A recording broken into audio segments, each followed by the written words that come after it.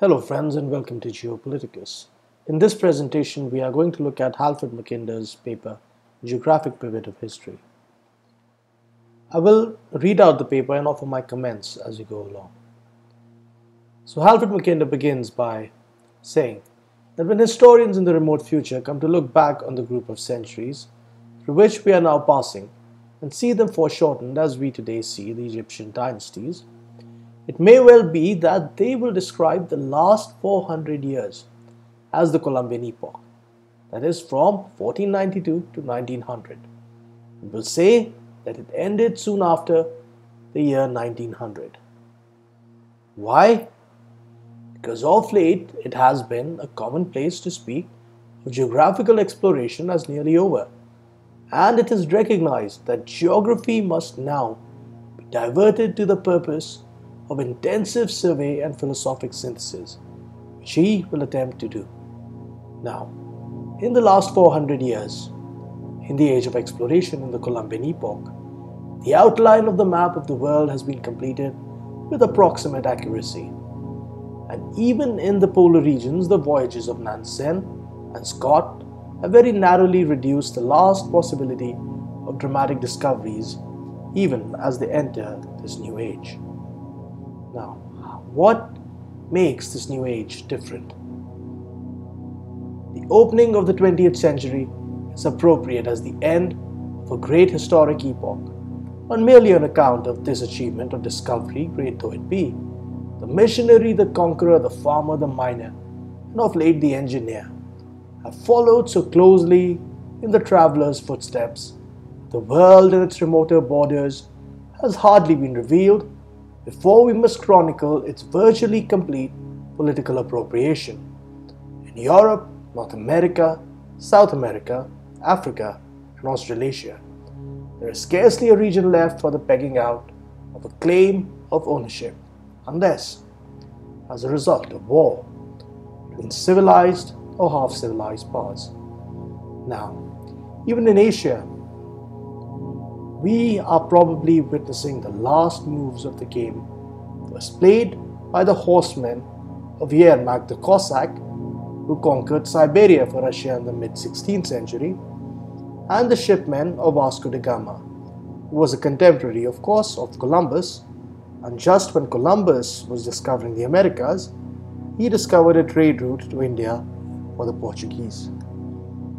Now, in medieval Christendom, the era before the Columbian epoch, we may contrast the Columbian epoch with the age which preceded it, that is medieval Christendom, by describing the essential characteristic of the Columbian age as one in which Europe expanded against its neighbors with almost negligible resistance, whereas in medieval Christendom, Europe was pent up into a narrow region. So this is the contrast.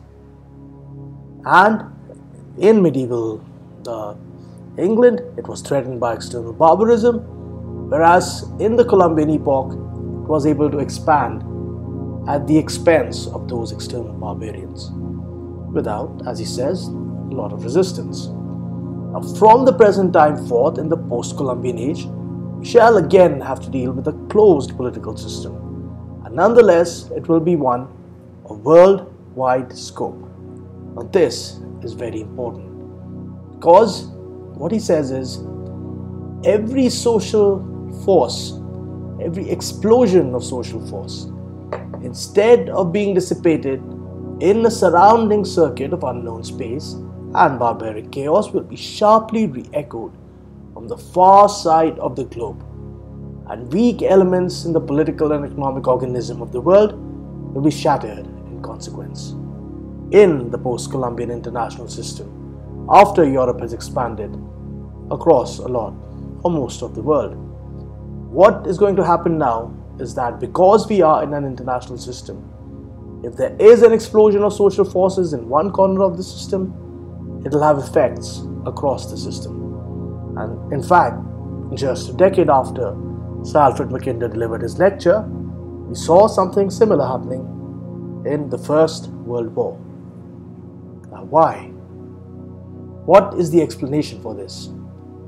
The explanation is given in this analogy. Now, there is a vast difference, he says, of effect in the fall of a shell into an earthwork and its fall amidst the closed spaces and rigid structures of a great building or ship. Now, this is the analogy. The international system, in which all of the world's global space has been occupied by nation states or empires, is a parallel or is compared to a closed space of a great building, in which perhaps these polities are various rooms. Now, if a shell was to explode in this closed system, it is going to have an effect that will have repercussions for the entire system, as opposed to a shell falling into earthwork where the mud surrounding the explosion will absorb most of the energy from the explosion. Now, that is why he suggests that probably some half-consciousness of this fact is at last diverting much of the attention of statesmen in all parts of the world from territorial expansion to the struggle for relative efficiency. And I have discussed this to a large extent in my Art of Geopolitics lectures and the Art of Statecraft lecture. Now, this is important. Here, Sir Halford Mackinder proposes the outline of his geohistorical thesis that will form the foundation of the rest of his paper. We will just go through the most important points here.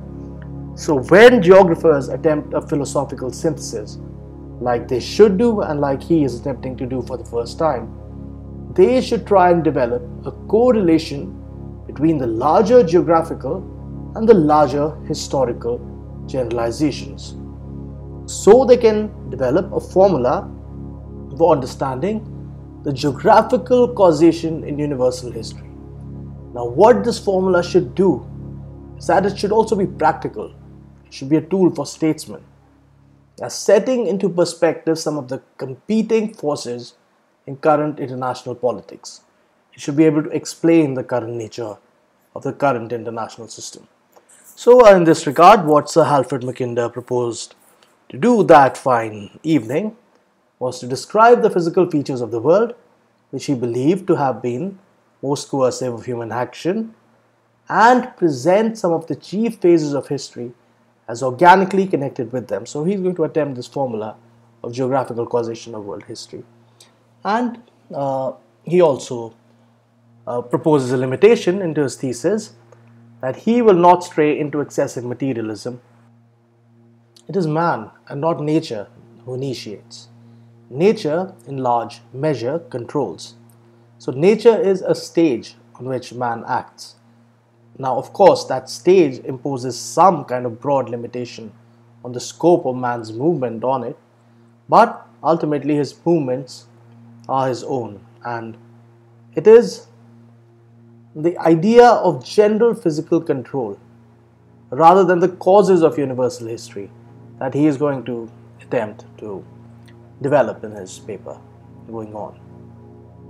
Now, another clarification is that a late Professor Freeman held that the only history which counted was that of the Mediterranean and European races. In a sense, Halford Mackinder challenges this view, although he does it very diplomatically. Now he says, of course this is true, for it is among these races that have originated the ideas which have rendered the inheritors of Greece and Rome dominant throughout the world. He is, after all, an imperialist, but he is also a geographer attempting to create this new model of universal history. So he says, in another and very important sense, however, such a limitation has a cramping effect upon thought.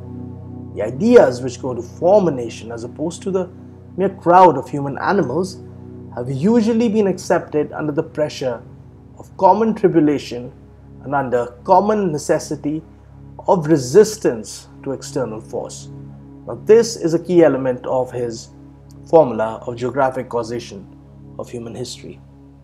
And this is further displayed, evidenced through these historical narratives. Now, the idea of England, he says, was beaten into the heptarchy by Danish and Norman conquerors. The idea of France was forced upon competing Franks, Goths and Romans by the Huns at Chalons. and in the 100 Years' War with England.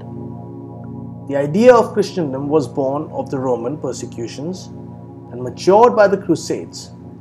The idea of the United States was accepted and local colonial patriotism sunk only in the long War of Independence.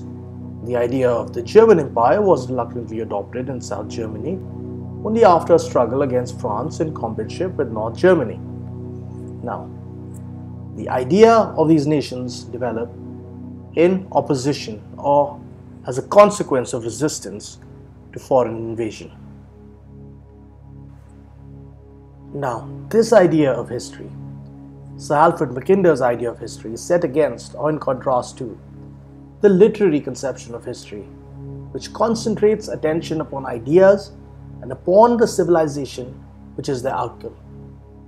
And that idea of making a connection just between ideas and the historical course that civilizations take is apt to lose sight of the more elemental movements whose pressure is commonly the exciting cause of the efforts in which these great ideas themselves are nourished. So Sir Halford Mackinder is moving one step back. While literary historians tend to make a correlation between ideas and their consequence on history, Sir Halford Mackinder is stepping backwards and taking a look at the geographical conditions themselves in which ideas are born, and then seeing how this further develops into the course of history that they take. Now, important in this course of history is again, he repeats his idea of a repellent personality performing a valuable social function in uniting enemies. It was under the pressure of external barbarism that Europe achieved her civilization. He asks, therefore, for a moment to look upon Europe and European history as subordinate to Asia and Asiatic history.